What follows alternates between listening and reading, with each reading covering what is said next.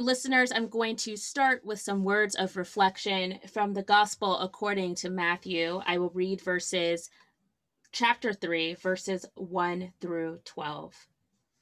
In those days, John the Baptist appeared in the wilderness of Judea, proclaiming, "Repent, for the kingdom of heaven has come near." This is the one of whom the prophet Isaiah spoke when he said, "The voice of one crying out in the wilderness, prepare the way of the Lord, make his paths straight." Now John wore clothing of camel's hair with a leather belt around his waist, and his food was locust and wild honey. Then the people of Jerusalem and all Judea were going out to him, and all the region along the Jordan, and they were baptized by him in the river Jordan, confessing their sins. But when he saw many Pharisees and Sadducees coming for baptism, he said to them, "You brood of vipers, who warned you to flee from the wrath to come? Bear fruit worthy of repentance. Do not presume to say to yourselves, 'We have Abraham as our ancestor,' for I tell you, God is able from these stones to raise up children to Abraham. Even now the axe is lying at the root of the trees. Every tree, therefore, that does not bear good fruit is cut down and thrown into the fire. I baptize you with water for repentance, but one who is more powerful than I is coming after me. I am not worthy to carry his sandals. He will baptize you with the Holy Spirit and fire. His winnowing fork is in his hand, and he will clear his threshing floor and will gather his wheat into the granary, but the chaff he will burn with an unquenchable fire." Friends, our guest today is the Reverend Dr. Rachael Lawrence. Rachael serves as the acting pastor of the Second Baptist Church, which is in Suffield, Connecticut. In addition to her pastoral ministry, Rachael also serves as assistant director for the Center for Education Policy at UMass Amherst. Rachael is also a wife and mother of two, recently tossed into homeschooling on top of bivocational ministry. She's a frequent contributing author for Christian Citizen. Rachael, thank you so much for joining us today on the podcast. Well, thank you for having me, Jaimie. I'm looking forward to our conversation as you really selected one of my favorite difficult passages of scripture for discussion today. And it's an honor to be here. Well, thank you so much. And I'm glad that you said that this is one of your favorite difficult passages. As I've been reading some of these passages that we'll be discussing and preaching about during the season of Lent, that's something that I've really noticed, that we know bits and parts of these scriptures and they bring us so much comfort. But then as we keep reading, things become a little bit more challenging. It's not the peaceful baby Jesus that we met a few months ago during the season of Advent. This is a Jesus who's kind of, ready to go into something new. For lack of a better word. To make some radical change, whether that is personal, societal, global. This is not easy stuff. Definitely. Stuff to hear, especially in the context of our culture some days. So what are your reactions when you hear this passage?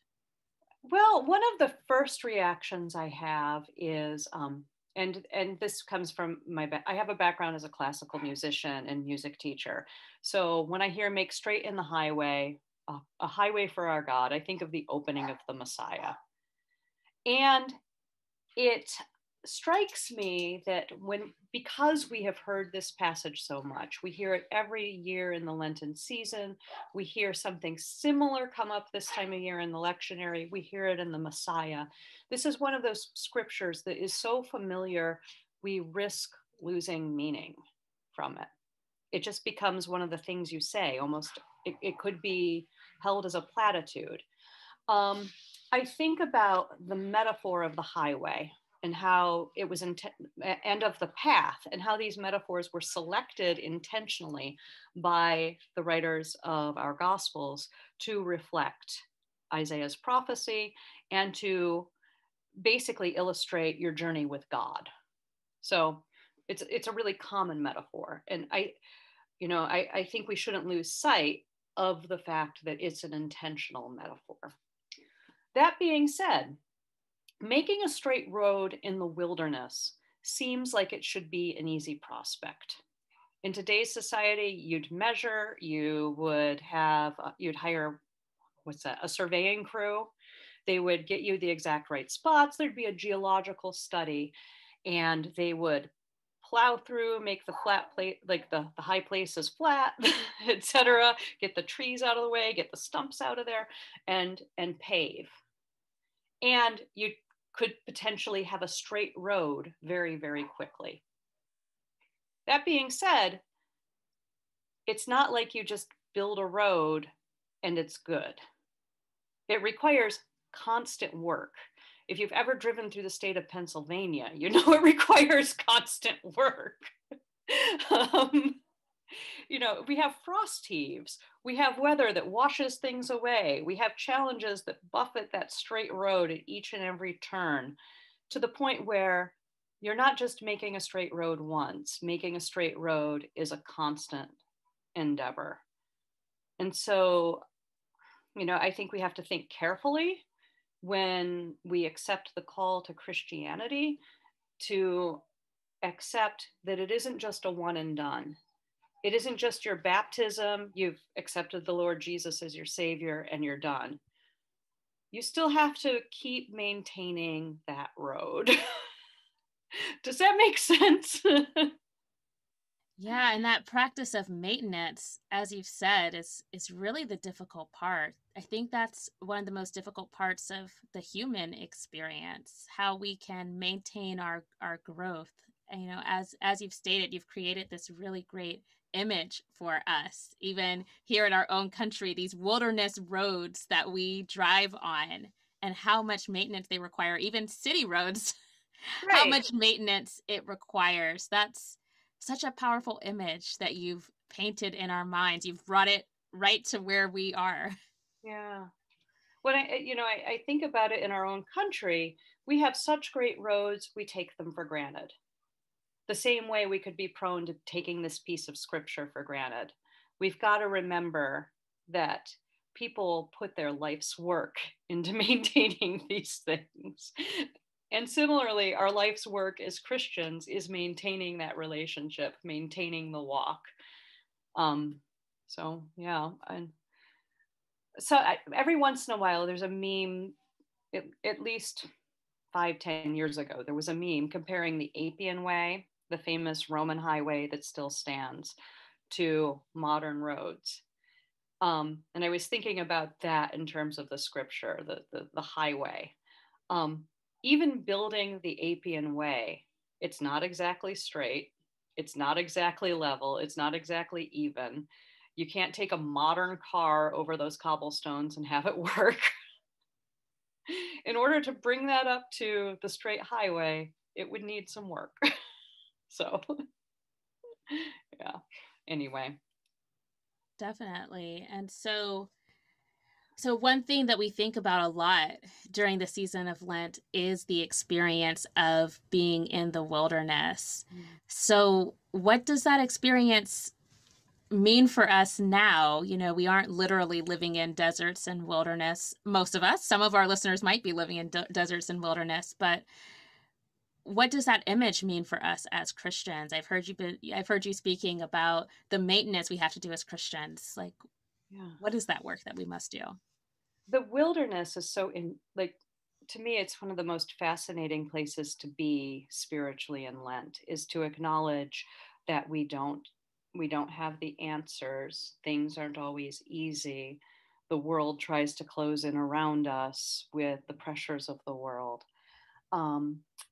But I think we understand wilderness in a whole new way coming into this Lent than we did going into last Lent.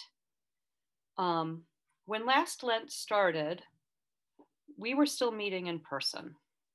I had done my first Ash Wednesday in a new congregation. This new congregation, Baptist, really enjoys the imposition of ashes. I'd had an in-person meeting with 20, 30 people, where we had gone through that sacred ceremony and remembered that we are dust, right? And to dust we shall return. It was beautiful. It was intimate, it was close. We were in a very small room. One of my deacons did it for me after the whole service. And I just remember all of the contact, the hugging, the warmth. We entered the wilderness last year from this place of luxury and privilege. And we entered quickly into a wilderness of isolation before we really understood how the virus was transmitted. And we retreated to our houses, and we retreated to staying indoors and maybe sending one person out shopping for the whole family. We found ourselves in a wilderness of contact. We humans, we're social animals. Even the most introverted and grouchy of us needs friends, family, contacts, hugs, etc. And so we have now wandered for 9 months in that wilderness. And the wilderness has had changing rules around us, but it's still been that wilderness. As we come into this Lent, it's like, I feel in some ways we're still living out last Lent. And it hasn't been a bad place to be honest. The wilderness is like, for those of us who love to go hiking, I'm one of them. It's, you know, that when you're in the wilderness, you can feel connected to humanity and the earth through being in the trees and through seeing the creatures and being at one with creation. But that you can't stay there forever, right? Too, as much as you might want to stay there forever, that, like, so part of the beauty of the experience is coming in and going out. So as we're entering this new season of wilderness this year, I'm hoping that there's an end in sight, at least of this particular wilderness, so that we can get back to exploring those other wildernesses. If that makes sense. Yeah, that is so true. And but the strange part is that I feel like this experience of being in this shared wilderness together has also made us acutely aware of the other wildernesses in which we are wandering collectively. So I thought what was so interesting after I read this scripture is you were talking about it operates on a personal level of telling us what we must do, at perhaps at a level of a Christian church level of telling us what we must do, but it's also pointing to a change that must happen at the societal level if we wish to move forward together. So yeah, that's the other thing that comes to mind for me. One thing that people say, we're living in multiple pandemics right now. Yeah. When it's really, it's highlighted to me just how interconnected and how much we need each other. And if we are going to get out of this wilderness, it's going to be because of our collective action. Definitely. We're not wandering solo in the wilderness, no matter how disconnected we might feel through these screen interactions or like watching a video service, that sort of thing. It also occurs to me that while I've been stuck in the wilderness, I've had the great privilege of being isolated with my family. Mm-hmm. This wilderness has been an opportunity to explore some deeper connections as a family, to really get to understand each other better, to understand, like, how do we live in this closed space and really honor each other's needs. My oldest child is an extrovert, a very extroverted, somewhat autistic child, who loves to shout trivia at you. Oh, wow. Just loves to do this. And he needs the reinforcement of people being like, TJ, tell us about something you know. And then my youngest is sweet, generous, nurturing, all those things, and very introverted. She is the type of child that will lock herself in a room to play for a little bit. And if you come in, she'll be like, Mom, I'm playing. She wants her space. So in this wilderness, we've had the ability to learn more about each other and to navigate those issues. And I wouldn't have had this time with them before the pandemic.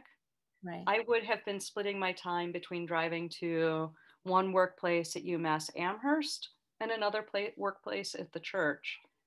And now somehow we found a lifestyle in which it all works. They get that parental attention, and I get to know more about them than I would have without the pandemic.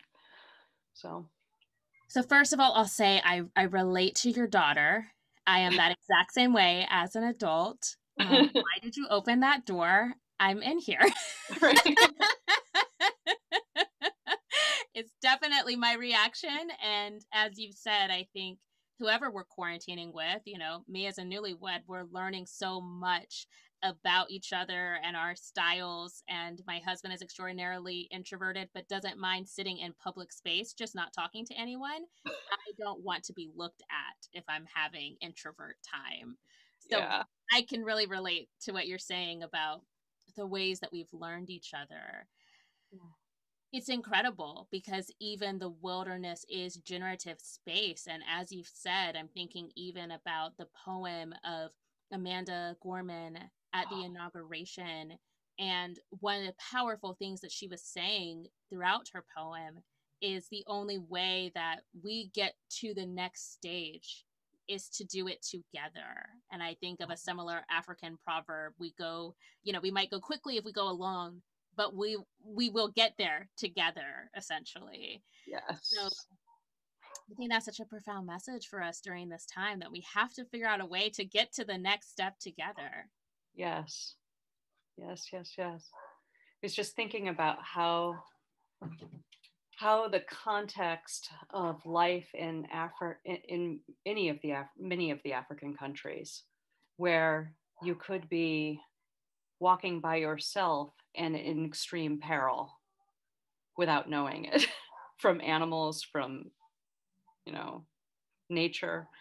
Um, I mean, really, that could happen anywhere, but it almost seems more extreme when set on the continent.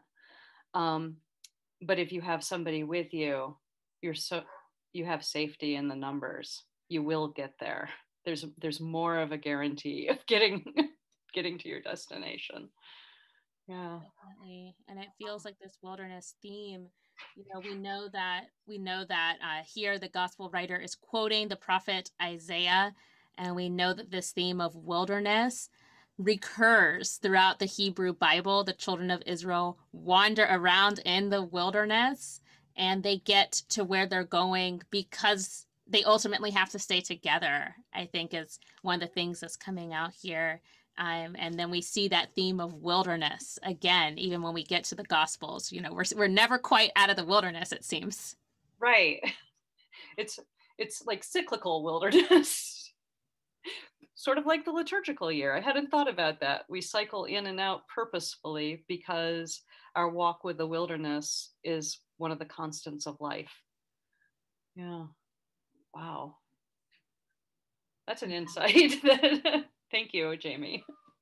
Yeah, it's incredible the way that the time just keeps folding in on itself. And yet, if we keep God at the forefront of it, there's still a way that we make it through even these wilderness experiences. So, yeah, that's powerful. Indeed. Good food for the journey. So, I have one last question for you as we wrap up today. During these times of wilderness that we've been talking about throughout our conversation today, this wilderness that we're living in right now, how and where are you experiencing the steadfast love of God? Initially, I was feeling the steadfast love of God through spending time outdoors, through looking up at the sky. And if you remember early on in the pandemic when we cut down our driving quite a bit, the color of the sky changed. It was blue, very blue, absolutely clear in the Northeast until the fires. Because we wound up getting dust and smoke from the California fires. Um, and it was so striking of, you're doing something difficult right now, but here's God's beauty. for you to live in and enjoy, and you are safe where you are. Now, God's steadfast love really comes to me through the continuity of online worship, through all these media that we have, where we can have conversations like this that honestly we wouldn't have thought about having before the pandemic, right? We can reconceptualize our concept of the church so that the church is not just my local church and their preferred missions. It's all of these folks who might tune in on Sunday morning and find meaning that day with us, but might be tuning in somewhere else on another Sunday. It's If you want now, you can go to church almost any time of day, anywhere in the United States on YouTube. Right? You can even pick any liturgical season you want. We've done the cycle now. And like, what a blessing that is. And it's like, it's representative of God's love for us. Like, the world might have tried to shut down our connection to God's love by cutting us off from each other. But through it, just look how much it has broken through and spread in these new and creative ways. Like, my kids sometimes ask me if there is evidence for God. And I'm like, look at all of this. Look at what we human beings have been able to do because we were empowered by God to keep going as a church in these times. Well, amen. I love what you said about the church, but I want to go back quickly to what you said about nature. And it reminds me also of something that happened to me at the beginning of the pandemic. So back in March, and I used to live on the west side of Los Angeles, so right over kind of near like Sunset Boulevard and, these kind of famous streets in LA. Yeah. And so I liked to go for runs in the morning. And, you kind of have to go a little bit early because, like you said, the cars start moving at 7 a.m. People are zipping all over the place trying to get to work and play and wherever they're going. And so one day I was running up Sunset. It's a really big hill. I was getting in good shape, but it's a really big hill. And so usually I feel tormented running up that hill and there are so many cars coming. But that day there were not cars out. It was pretty quiet. So I just felt like I could privately suffer while I ran up my hill. And all of a sudden I see this animal running down the middle of the street. And I thought, oh my goodness, someone accidentally left their dog out. And the dog is running.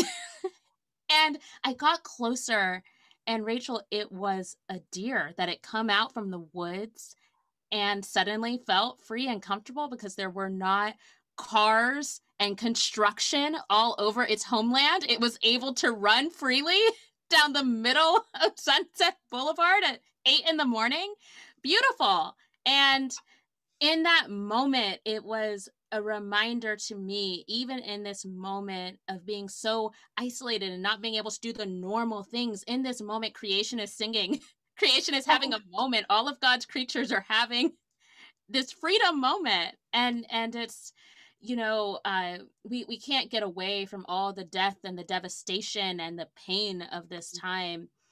And yet there is life. And I think that's one of the ways that I'm experiencing God's love during this time, the and yet of it all.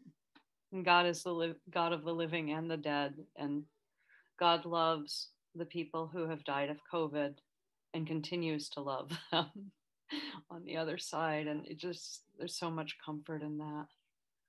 I love picturing the deer running in the middle of Los Angeles. I've only been to the West Coast a couple of times, and ironically, both times it rained. But I've never seen traffic like there. And so to have this vision of Los Angeles empty and being able to run with a deer that morning, how beautiful. So you all, this has been a conversation with Reverend Dr. Rachael Lawrence. So thankful to have you here. Grateful for this conversation. Thank you for joining us. Thanks again for having me. Good to see you, Jaimie.